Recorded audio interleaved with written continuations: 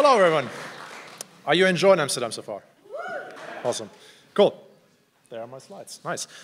So this talk is about the ELS, the Ember language server. If you have no idea what the language server is, I hope by the end of this talk you have an idea. A few quick words about myself. This is what I do when I don't sit at a computer. You can contact me at these handles. I work for Simple Labs for 2 years now. We are a small company based in Munich and consulting all over Europe. As we are based in Bavaria, I have some of these stickers with me. If you want some, come find me after the talk. Before we begin, a small disclaimer. This talk contains a few code examples, but I've simplified them so that they can fit on the slide and are easier to digest. I want to explain the concepts, not necessarily the exact implementation. You can find the real code in this repository, but it's not that different from what I'm showing you. So before we start, I want to do a quick survey. Who's using Vim? I can't see anything, but that's okay. Okay, quite a few. Emacs? Don't kill yourself, please. Or each other. VS Code? Everyone, probably? Yeah, okay. Anyone on Atom? Okay, quite a lot. IntelliJ, WebStorm, etc. Okay, so quite a diverse group. That's good. So me personally, I use IntelliJ. I've been doing Java development a few years ago. I did some Android development, and when Google basically released their Android Studio IDE, I fell basically in love, and I've been using IntelliJ since then. And the problem is then I started doing Ember development. And the Ember support in IntelliJ wasn't that great at all. Like, there was no support, essentially. So what I did is I knew Java, and I knew that IntelliJ was written in Java, so I wrote an IntelliJ plugin for Ember.js, which is this one. And it helped me navigate around faster, did auto-completion and stuff like that. So, for example, stuff like this. Does it play? It does play. Awesome. So basically, IntelliJ has this feature where you can press a keyboard shortcut and go to a specific class. The problem is, though, with Ember objects, those objects don't have names by default because we don't write the name anywhere in the file. It's only the file name that matters. So IntelliJ wasn't able to handle that properly. So that's one of the first things that I did for the IntelliJ plugin, so that I could write the name of, say, a component, a model, adapter, whatever, and it would automatically get me to that class. The other thing I did was a go-to-definition feature. So I could click a name in the template, a component name in the template, and it would automatically take me to the right template or component definition file, and it would just be so much quicker to navigate around the apps. The main problem with that was it's IntelliJ only. So people with VS Code, Atom, Vim, they don't get to take advantage of that. And, well, that's not great. The naive solution to that is we just write an add-on or a plugin for every combination of languages and editors out there. You can see with just 4 languages or frameworks and 4 editors, we're already up at 16 plugins. And you can imagine that doesn't scale well. So it would be pretty awesome if we could do it like this. So we just write 1 plugin per language or framework and 1 plugin per editor, and they would all just work together in some way. And the good thing is that's not magic. It's just engineering, basically. We need a common protocol so that they can work together. I've put down some examples here. You don't need to read all of them. It's okay. So basically how it works is this. Every usual Ember app is talking to some backend server, and that's usually done via HTTP, often via JSON API. And a language server works quite similar, like this. You have the text editor as a client sort of thing, and the Ember language server, as the name suggests, as the server. Instead of using HTTP, it's using JSON RPC, which is a very simple, small protocol. And instead of using JSON API as the payload, it's using something called the language server protocol, which is built on top of JSON RPC. And it looks roughly like this. You can see at the top, we have some metadata about the protocol version, in this case 2.0. We have a request ID. Then we have the method that is getting called from the request and some parameters. And then the response from the server includes the same request ID, and then a result or optionally an error. So pretty easy, actually. Now, the good thing is Microsoft released a package called VS Code Language Server that abstracts most of this completely away. So we don't even have to think about all the JSON RPC stuff, because we can just use that NPM package and don't think about the communication. We can just focus on the business logic. So with that said, let's do that. Syntax highlighting. Unfortunately, I have bad news. That is not part of a language server. For some reason, Microsoft decided syntax highlighting is nothing a language server should do, and that is part of the editor. So now, well, every editor has to write it themselves. Whoops. Nah. Well, let's focus on something else. Autocomplete. So we're going to build this autocomplete feature in a very simple way. So for now, we want to focus on just autocompleting the built-in template helpers that Ember provides us, stuff like action, concat, hash, query params, and stuff like that. And we want to focus on the case where we autocomplete in a sub-expression, denoted by the parentheses around the A in this case. And this is the request that the text editor sends us. It includes the method text document completion. And then in the param section, you see that it includes the text document URI and the position where the caret is. So basically your cursor in the file with the line and the character number of that line. So that's all we get in information. So the first thing we need to do is we use the VS Code-URI package to convert that URI to an actual file path. Don't worry too much about it. It basically converts stuff like question marks and hashes and stuff like that. At the end, we get the file system path, and that's the important part. Next, we just read that file. We can use the build and FS module, for example. Then we split it by lines and split it by characters, and then we get A. So we know our cursor is at the character A. But that doesn't really help us, because we want to know what that thing is. What is the A? It could be an A in an HTML tag, for example. So that doesn't really help us. So what we can do instead is there is this @glimmer/syntax package. And we can pass the code from the file into the preprocess function that that package provides. And that produces an abstract syntax tree. Don't be afraid, it's not that hard. The next talk will also give you an introduction to that also. So, abstract syntax tree. It roughly looks like this. On the right side is the simplified version of the abstract syntax tree. I'm going to call it AST now because it's shorter and easier to pronounce. So at the top, we have the program node. That is basically your whole template, everything. And then the next node is just the one mustache statement, so the double curlies. You can imagine if you have multiple curlies, then you would have multiple nodes in that program node. The next child of the mustache statement is the path expression. And that is the name of the component or helper or context variable.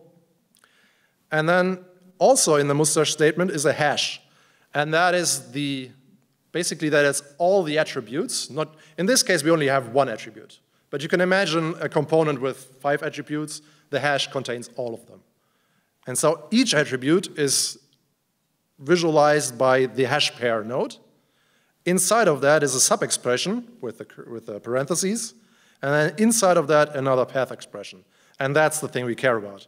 We want to do autocompletion for the path expression inside of a sub-expression. Okay? Good. You might be wondering, how do I know all of this? And it's actually not that hard. There is this cool web app called AST Explorer, unfortunately written in React, but oh well. Yeah. So a few months ago, I took some time and built Glimmer and handlebar support into the AST Explorer. So it uses the same parser, the @glimmer/syntax package, and you can pass in a template on the left side, and it would automatically show you the whole AST on the right side. And you can move your cursor around, it would automatically highlight the right nodes. It's really awesome to get an idea about how the parser actually thinks about your code. All right, so we have this situation. We know the template, we know where the cursor is, and we have the AST. Now, how can we figure out what node we are actually looking at? Because right now we only have a position, but not the actual node. The good thing is that each node in the AST, it includes location information, so a range of characters that it includes. So in this case, the A path expression, it starts at line 5, column 18, and ends at line 5, column 19, right? Now, with the position information that we have, line 5, character 18, we can go through the tree starting at the program and figure out what node are we actually looking at. So we'll start at the program, figure it out. Okay, we are inside of the program. Then we go to the children, muster statement. We're inside the muster statement. We are not inside the path expression, though. So we just drill it all the way down, and we end up at the path expression. So what we know now is we are looking, the cursor is actually at the path expression node. All right? So I haven't included the code because it's a little longer, but that's basically what the find node at position method, or function in this case, does. We pass it the AST, we pass it the position that we get from the request, and we get back the node that is highlighted. Now, next thing is we need to actually filter out all the other cases. We are just interested in having a path expression inside of a sub-expression. All the other cases we don't care about. If that is the case, we can return the sub-expression helpers, which is just a static array, roughly like this. So the valid sub-expression helpers are action, component, concat, give, get, if, and unless. And all we need to do is convert them into completion items, and that is by wrapping them in an object with a label and the right kind, so that they get highlighted, suggested properly in VS Code, for example. So autocomplete, done. That was easy. Let's go for something else. Autocomplete step 2. Built-in helpers is, well, relatively easy. Now it's getting more complicated. We want to autocomplete component names, and not just the built-in components like link to and, what's the other one? Input, for example, text area too. But we want to actually autocomplete your own components. So how do we do that? First thing we need to do is figure out where is your application. All we have is the path to the template. And we can use a package called findup, for example, to find the Ember CLI build JS file that is closest to your template. And that is usually the case, the place where the root path of your application is. So in this case, it's the crates.io folder. Now, next thing we do is we use a glob package. There is fastglob. There are about 1,000 million NPM packages for this. Just use anything. We can use that package to find component files and template files inside of the app folder that you have. And with those, we strip the extension. We use array from and set to get a unique thing, because if you have a component file and a template file with the same name, you don't want to get it twice as a suggestion. So we need to do a unique operation. And then we just basically return it as a completion item again. And that's it. Done.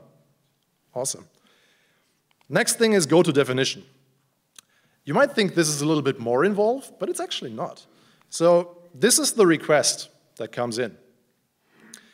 We get a text document / definition request in this case instead of completion, but the parameters, they look basically the same. We get a text document URI, and we get a position with line and character, right? And so we're at this again. We have the template. In this case, it's a component with a with an attribute. But in this case, we're interested in the path expression of the muster statement, not of the sub-expression. So next thing we do is filter again. This looks very familiar because it's essentially the same code, just with a different parent type. You've seen this slide before. It's the same thing. Now it gets a little bit more tricky. Well, not tricky, different. Instead of iterating over all the components and templates that you have in your app, we just figure out, is that component available? Right?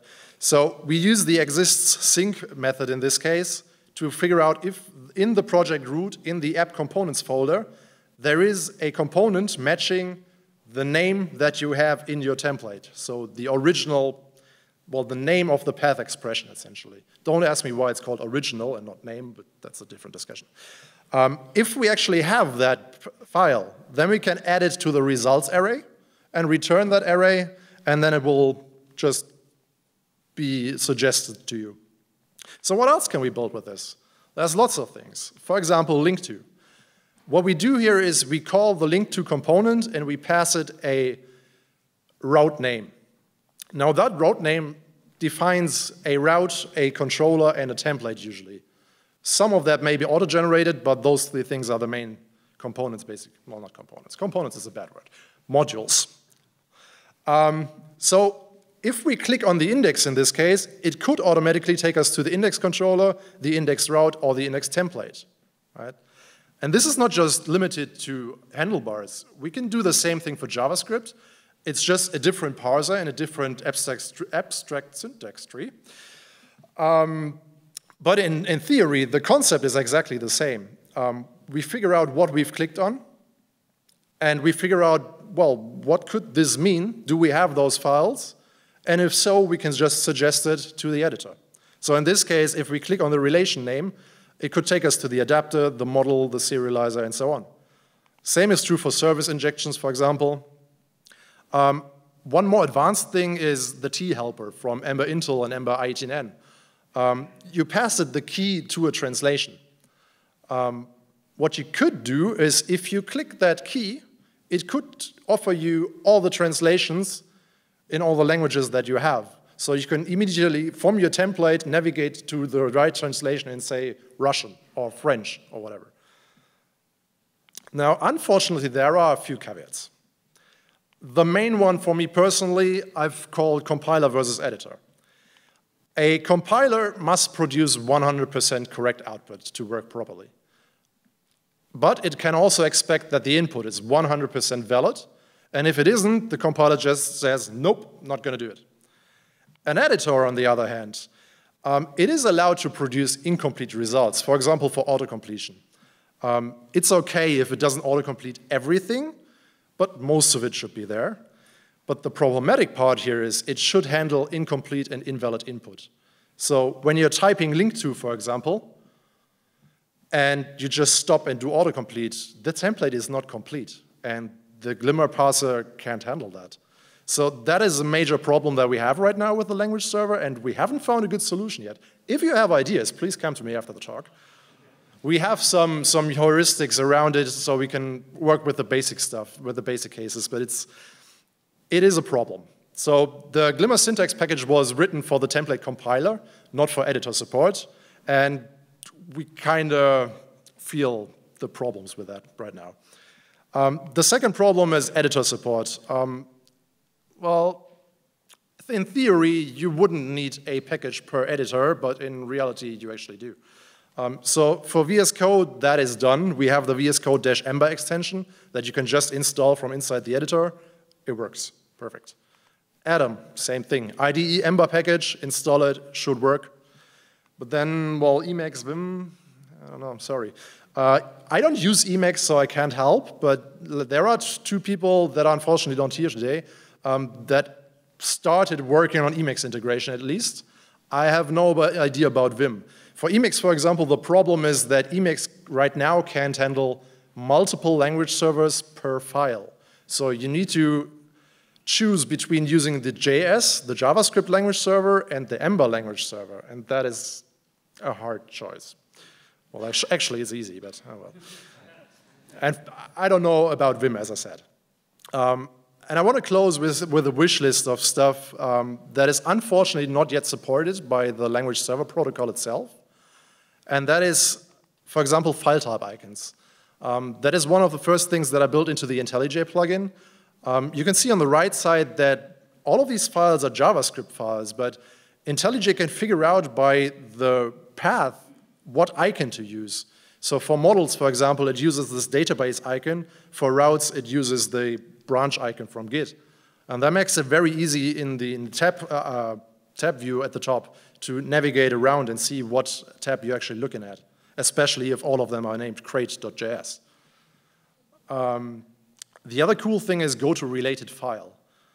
So in IntelliJ, there is a keyboard shortcut.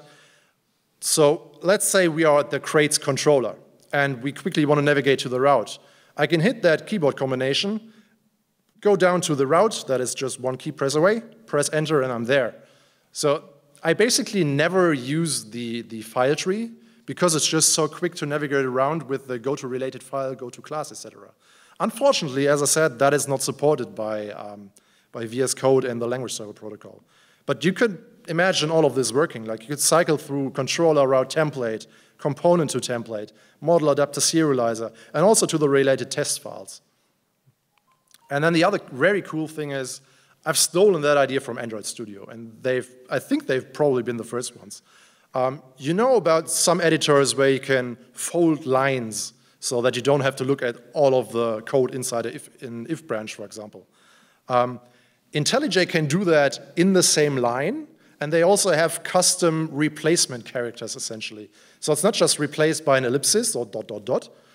You can replace it with anything if you're the plugin author.